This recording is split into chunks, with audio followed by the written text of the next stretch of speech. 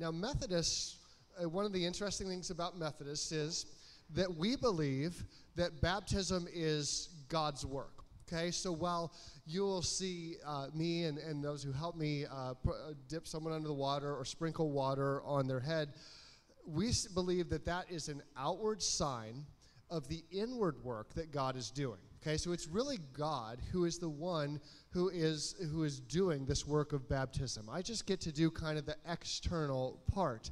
And so another thing about Methodists is that we believe that it doesn't so much matter exactly how a person is baptized, whether we sprinkle them or whether we submerge them. Occasionally it's done by pouring. There's a variety of ways that can be done. That method is not what's central. What's central is the work that God is doing in our hearts at that time. So today we're going to have some by immersion in the baptismal pool. But then Shay is going to be baptized right here because immersion is probably not the best plan right now since getting in and out of the pool might be a bit, but there's no difference. There's no difference in the work that God is doing.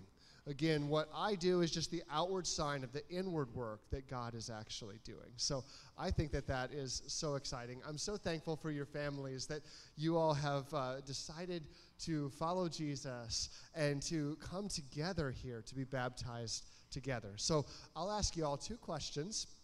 The first is, do you affirm your need for Jesus as your Savior? That means that you, like me and everybody else here, have sinned, have fallen short of what God calls us to, and so you need Jesus to save you. If so, say, I do.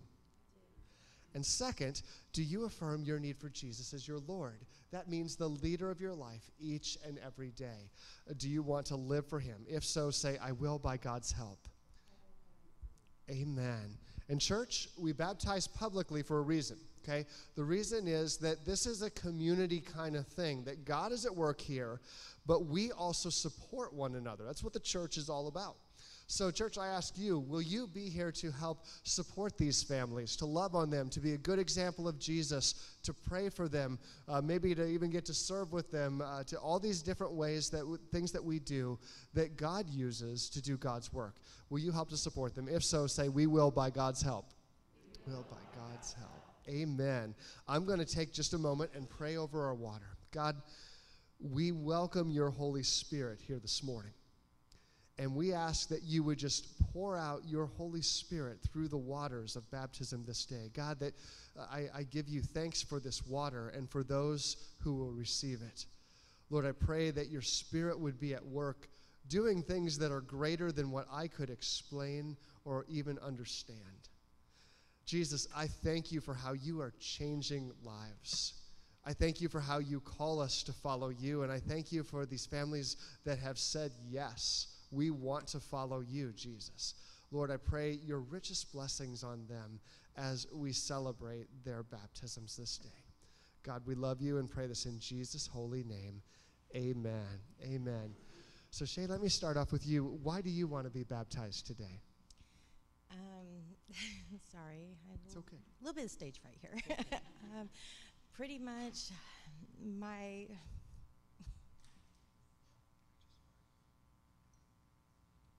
It's just fine. I've had a lot of lives lost in my life.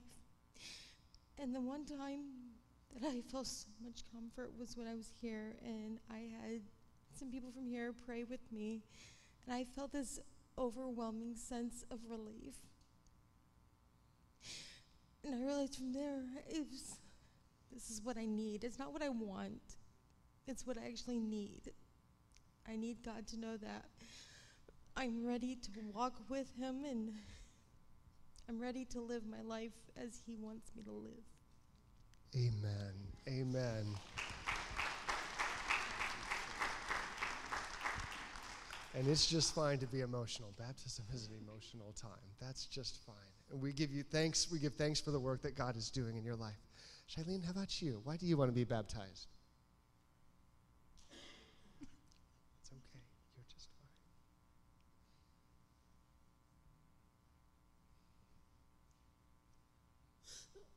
I had a lot. It's really hard to explain.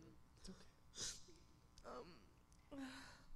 last summer when I got hit by a car. I didn't really think about it at all because of how hard the car had hit me.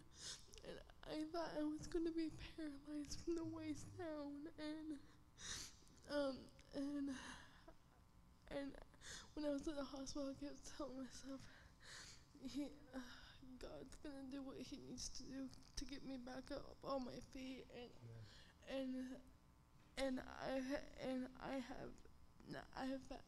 have found a church now that had helped me. Amen. Amen. God has brought you through so much. And we are so thankful for God's healing work in your life, and so thankful that you're here with us and part of our youth ministry as well. That is such a blessing. And Shailene was telling me earlier she's been counting down the days still today, and me too. Daniel, how about you? Why do you want to be baptized today? Because I'm ready to open up my heart to God and follow his path. Amen. Amen. I think that is exactly the reason to be baptized. Amen. Dennis, how about you? What he said, no. It was a good answer. It was. I've had a lot of tough times in my life and trials, tribulations like everybody, but it just feels so much emptiness at times. And I feel that dedicating myself to God will help. And Amen. Amen. I agree. Amen. And Celinda? So not good with words, but I know that Jesus loves me more than I can imagine, and I just want to publicly show that I want to follow him forever. Amen. Amen. I think those are beautiful words. Amen. Jesus is so good. And when we step forward and say we want to follow him, God honors that, and God changes our lives, and God fills us with the power of his Holy Spirit. And so it's not all by our strength, it's by his strength. So we're going to start right down here.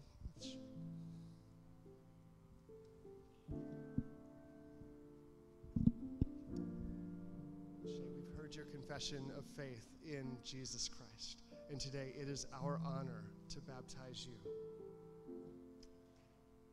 Shay, we baptize you in the name of the Father and of the Son and of the Holy Spirit. God, we thank you for Shay. We thank you for how you have brought her through difficult times of loss. We thank you for how you've been walking with her through every step of the way, God.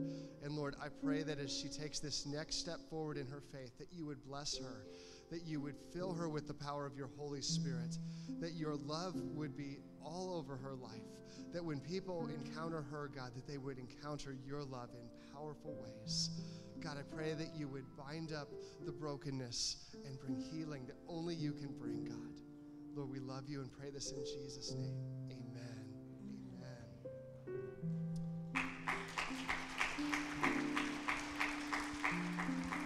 Now, for the rest of us, we're going to go right this way.